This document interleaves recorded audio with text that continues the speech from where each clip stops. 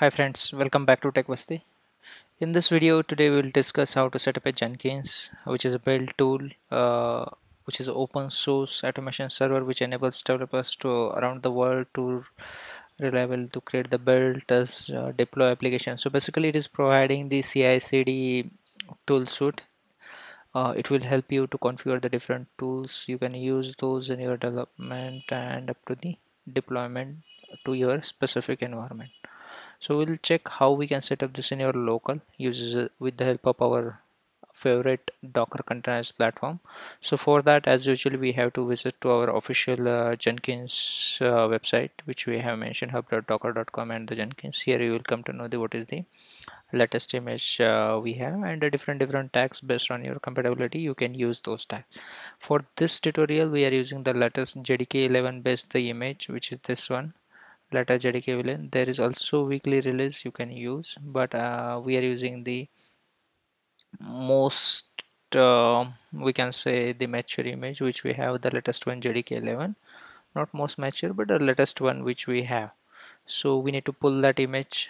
To save the time, I already pulled the image. We can just verify using docker images grep jenkins. So I have one image, that is the latest one, that's one.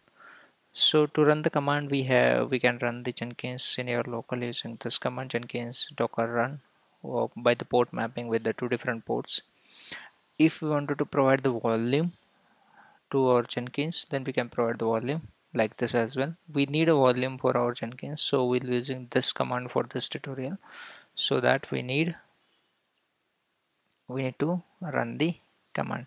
So basically in this command we have just port mapping as usually, name for the local container, detach mode, and the volume which we have just provided the and image of the our Jenkins image. Okay,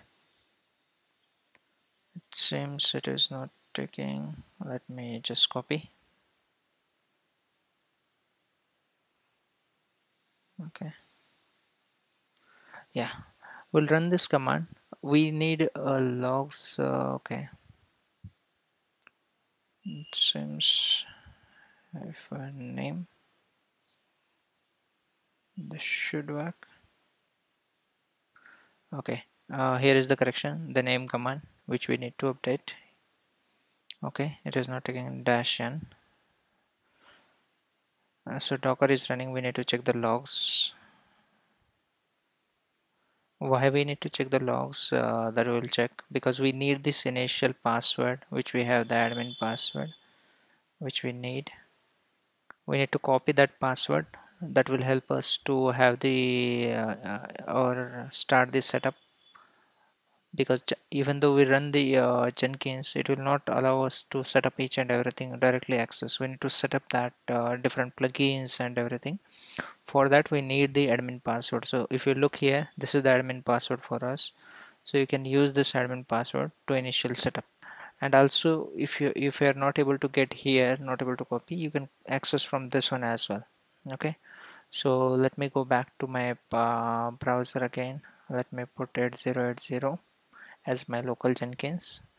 It will render the screen which is the Jenkins initial setup screen, where you need to provide the admin password. So that admin password Jenkins internally will use to complete the setup. Okay, let's wait for a moment. Jenkins is ready to work.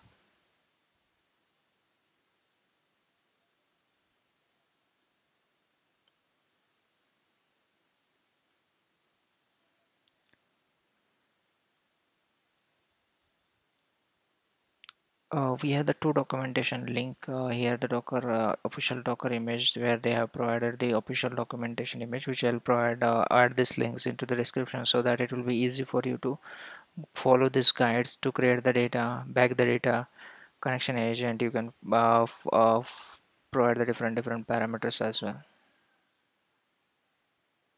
Yeah friends, here is the link to unlock the Jenkins. We need to provide that initial password which we have just copied and continue. So it will give you the new page. It will provide the new page where it will ask you to different options, like you wanted to set up with the customized plugins or the new plugins, or sorry, the exist it will ask you to customize plugin or the recommended plugins which generally community is using.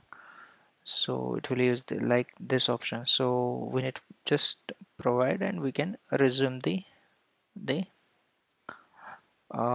this setup. So it will take some time to just install all these plugins. What are the default set it has given, like build timeout, the simple LDAP connection or Gradle or OS markup formatter login, and builder email extension if let's say build is success or failure to send the email, git branch sources to create different pipeline stage views, like let's say you wanted to create you had the different stages in your pipe, like build, static code scan, then build the docker image, sonar cube scan, or different tools you are using like twist lock to have the docker vulnerability scanning. So those images you can use.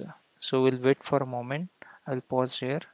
So plugin setup, it will redirect you to the another screen to create the admin user. We can just mention the admin user. You can provide whatever the admin username, admin@test.com. I just provided this one. Okay, so you can mention anything what your favorite or what you have in your organization or for your personal usage. Okay, you can just provide the instance configuration, save and finish.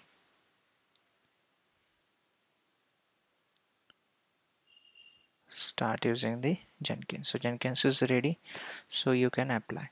So in the first option, as I have mentioned, we have the two options. We can go ahead with the customize option, where if you know you need to install setup 10 plugins, so you can go ahead, choose and install it at the time of initial setup. Or else you have the community recommended options, where you have just high level 10 to 11 plugins which is recommended, like git, source control, LDAP, email extensions, those kind of thing.